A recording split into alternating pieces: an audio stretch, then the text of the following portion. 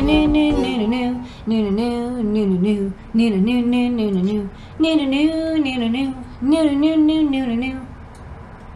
new? It's time for some new products and some updated products as well. There's some revisions. First up, we've got a revision for the ADT 7410. This temperature sensor from Analog Devices, which is why it's in red. It was a partnership with DigiKey and ADI. It's in beautiful red, now has a nice silk screen, and it's also, this was literally the last sensor before we Stemma QT-ified everything. We finally ran out of the old PCBs. We now have the Stemma QT version of this sensor. It's a lovely temperature sensor. It's inexpensive. It's Analog Devices quality, and now it's plug and play with Stemma QT ports on it. You can still use all of our existing CircuitPython and Arduino code, but I don't have to do any soldering. All right, and for the next one, before we go and talk about it, we have this like sort of rule at Adafruit is we don't want to put our logo on like shot glasses and like, you know, t-shirts that aren't cool, or just like basically almost anything that's not electronic based. Yeah. But people all the time say, I want Adafruit swag, and we're like, well, I don't want to like print it on a pen or like rebrand someone else's soldering iron. I'm definitely glad that the whole shot glass thing is over. Yeah, it's like really nice. Yeah, and we're just like not into that. So anything that we put the logo on has to be special, and usually that's reserved for our PCBs. So we have a workaround, and here is one of this week's new products. Well, this is coming soon. They're not quite in the store, but we did get nice photos because why not? These are PCB coasters. Two PCB coasters, and there's two designs. Yeah. One is aluminum PCB, so it's a stiffer material, and one is FR4, but it's 2mm FR4. Yeah. Ironically, the aluminum is actually a little less expensive, but it comes in silver with lead-free hassle on the top, and the gold one is again FR4, 2mm thick. But it does have ENIG gold coat. So you have silver and gold. We're not going to make these forever either, so this is just a fun experiment. This is one of the few things with an Adafruit logo. So, yeah. We had the other PCB coasters that were actually down in the clearance section if you want to pick them up. The hexagonal ones that we did as a partnership with, I can't remember their names. Boldport. Boldport, wow. That was a good find. Who says... memory. Who said? who said that your memory goes away? I forgot who said memory. Okay. All right, so yours is coming soon. All right, so the start of the show tonight, besides you, lady, our community, our team, our customers, everyone who makes this thing go is yet another RP2040 feather. You're going to see a bunch of these because I designed a whole bunch in a row. This is the USB host feather. This is a big deal. I like that we're getting really weird boards out. This is a weird one. The DVI feather was weird. We're back on our bullshit. We are absolutely back on our bullshit.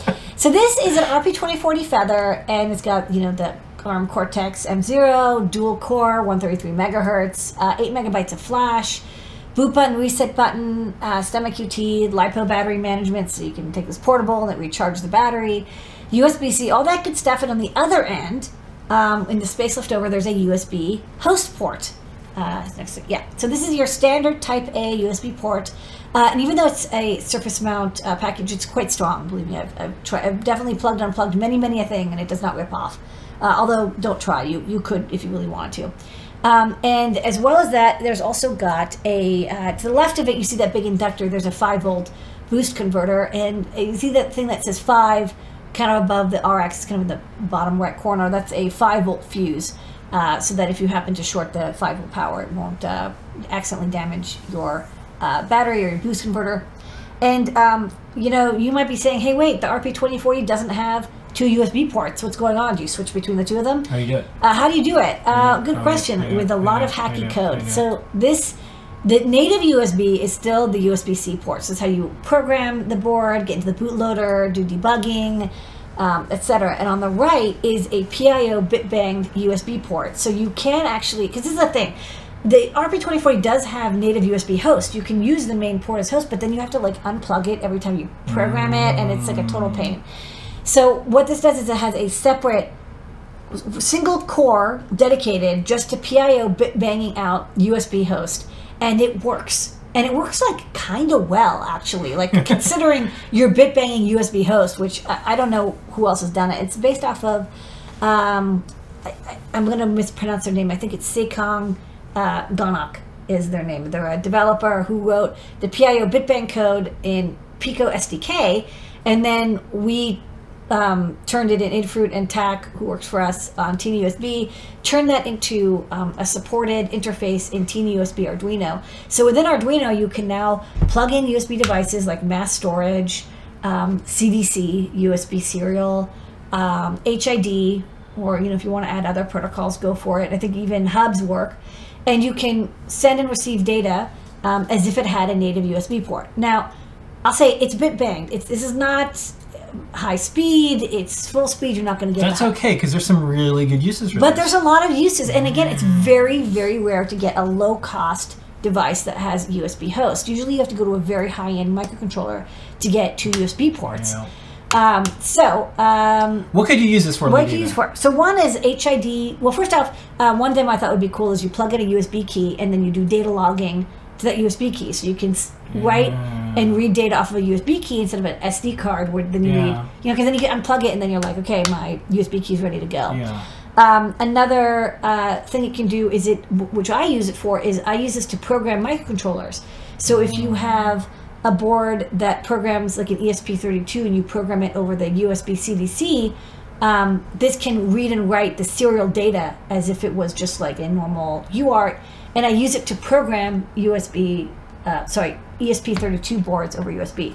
And then we have a really big keyboard we're going to show you. Okay, and another thing is you can do HID remapping or other weird USB devices. So I'm going to go to us. Go to us. This is Look at this. Big. Okay, so you got this IntelliKeys, and this is a underneath is actually a touch matrix of 28 by 28 buttons, and you have this overlay that goes over. So this is just like a touch matrix. It's not capacitive touch, it's resistive touch, and it has like 28 or 24 by 24 or something like that matrix of keys, and then you can have these different overlays that go over to the it. side here. So this is used in an assistive technology setting, and it's great because it's really durable. Amazing.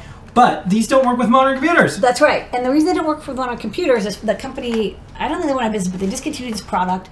And the way it works is it dynamically changes first off, the firmware is loaded with the driver. So the driver itself, it only is for, I think, Windows.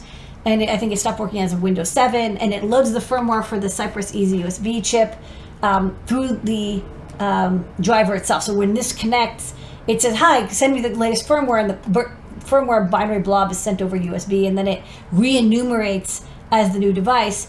Second, depending on what the overlay is, it has different devices. For example, this one has a mouse overlay as well, so it can act like as a mouse and keyboard, whereas this one has arrow keys, so it's only a keyboard, so it comes as a different device. And when you talk to people who need a device like this, they're not really able to find something right now. Yeah, There's nothing that really does it, especially something that works with an iPad or a Chromebook or an Android tablet. So this doesn't work still on Windows. I think you can still kind of get it working on Windows. Yeah, people who compiled it, but it doesn't work on other devices. One thing I'll say, because I've talked to folks that are caretakers for primary caretakers for people that have accessibility needs.